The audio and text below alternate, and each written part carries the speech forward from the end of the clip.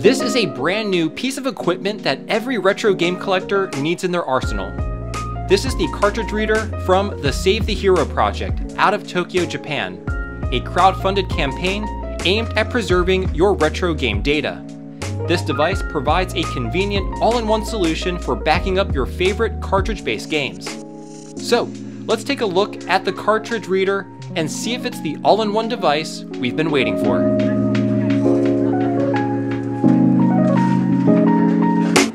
Hey everyone, how's it going? My name is Tito and welcome to Macho Nacho Productions. Today I am really excited to share with you a brand new open source cartridge reader that was designed and built in Japan. This aptly named device is called the Cartridge Reader, and it comes from the folks over at the Save the Hero project. It was created and designed by an individual who goes by the name Sanni and his wonderful team of contributors. The thing I really love about this device is that it is completely standalone, meaning you don't need to plug it into a computer or use any specialized software. This thing just needs to be powered and you're good to go. Now for those of you who don't know, a cart reader like this is primarily designed to copy game data, or as we like to say, dumping ROM data, and more importantly, backing up your save files. As I'm sure you know, many cartridge-based games utilize volatile memory to store save data, which requires a battery to maintain that data. As these cartridges age, the internal battery will eventually die, along with your save data. That's where a device like this comes in handy. This allows you to download your save data from the cartridge and store it on your computer or external hard drive, which utilizes non-volatile memory. This is a much safer medium for storage since it doesn't rely on a battery. Plus, it's always good to have backups. So as you can see, devices like this are a must for any retro gaming enthusiast who collects cartridge-based games. Alright, so in this video, I'm going to start off by giving you a quick overview of the cartridge reader.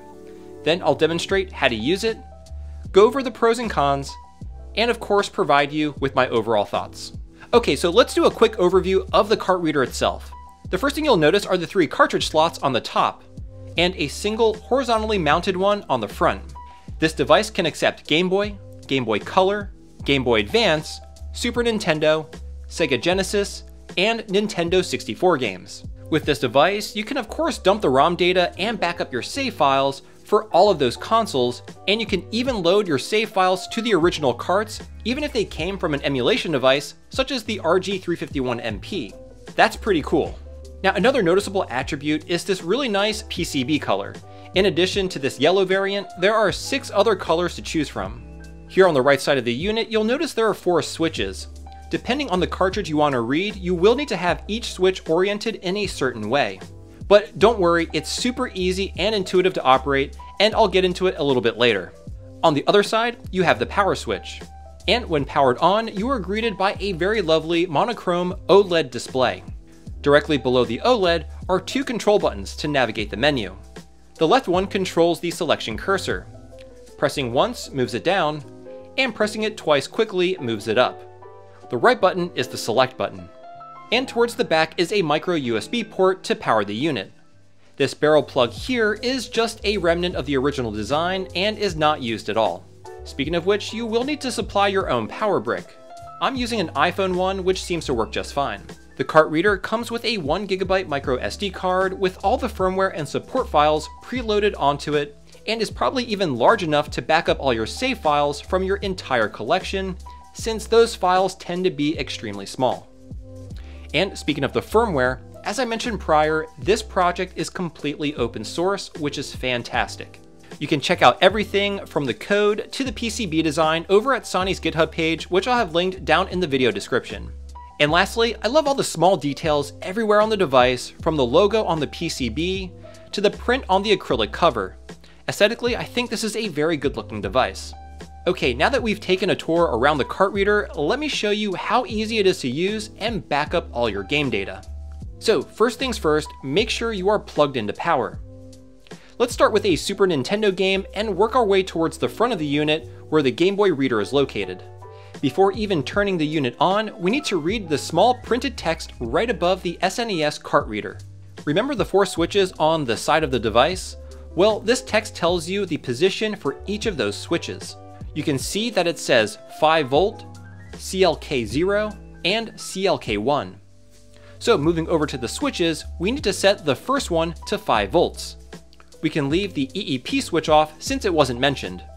We then need to turn on the CLK0 switch, and we need to turn on the CLK1 switch. Awesome, now we can turn the cart reader on. On the OLED display, we are greeted to the main menu where we can select the cartridge type we want to read. Since we're doing the Super Nintendo, navigate down to it by pressing the left button once, then select it by pressing the right button. Now we're asked to select the cart type. There are a few oddball items here like the Satellaview and Repo carts, but since we got an authentic SNES cart, just select Super Nintendo. The next screen displays all the information of the cart, which is really neat. Now press any button. The next screen shows you a slew of options to choose from.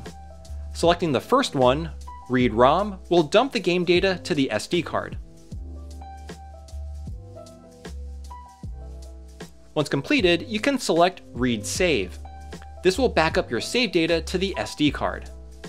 And that's it. It's that easy. Now let me quickly show you how to do the same thing for all the other types of cartridges. It's very similar to what we just did for the Super Nintendo, but we do have to change the orientation of the switches, which is what I'll primarily focus on.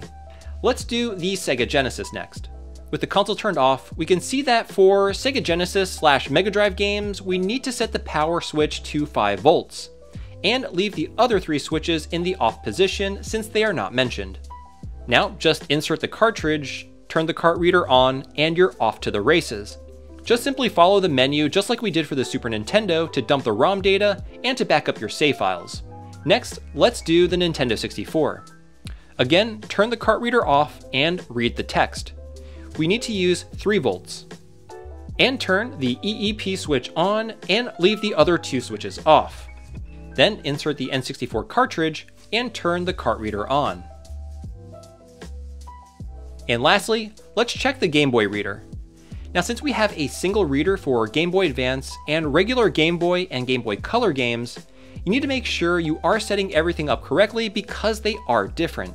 Let's start with the Game Boy Advance first. You need to set the power switch to 3 volts with all the remaining switches turned off. Again, insert the game, turn it on, and you're all set. Regular Game Boy and Game Boy Color games are the same and need 5 volts with all the other switches turned off also. Again, just go through the menus to dump your data and back up your save files. So that is how you operate the cart reader for each of the different currently supported cartridges. It's really not that difficult at all thanks to having all the settings written right there on the device itself.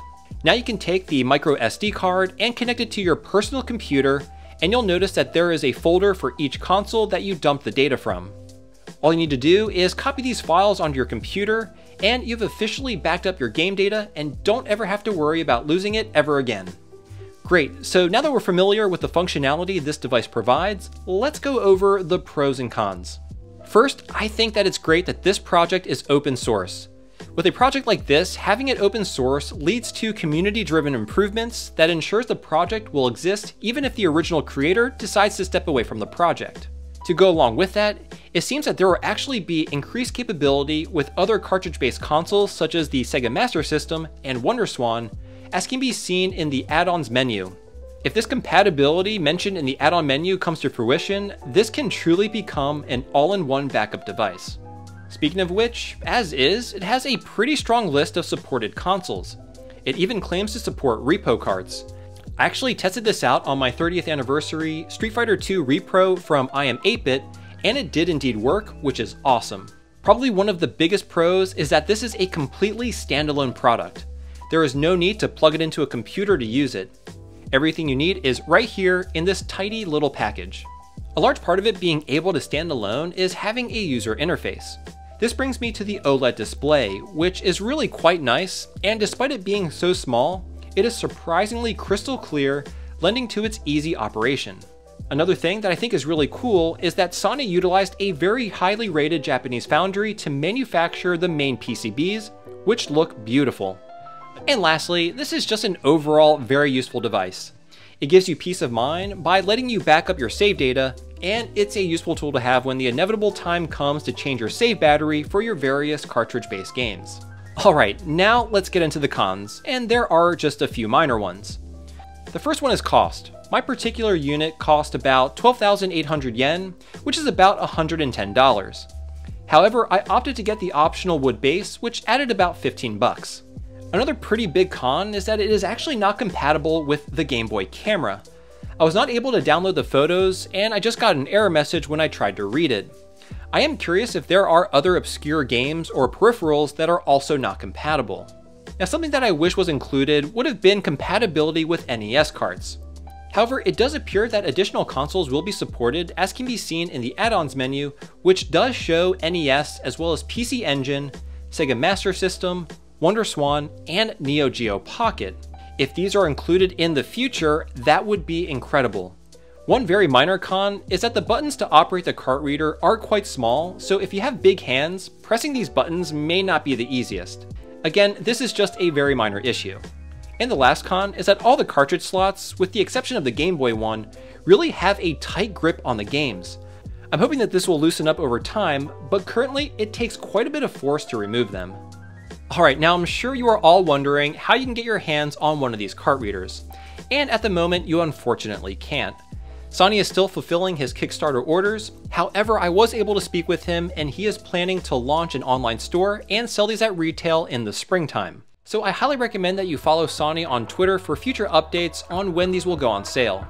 He is planning to have plenty of stock readily available, so it should be hopefully pretty easy to get one if you want it. Anyway, thank you all so much for watching, and I look forward to seeing you in the next one. Until then, see you all next Thursday.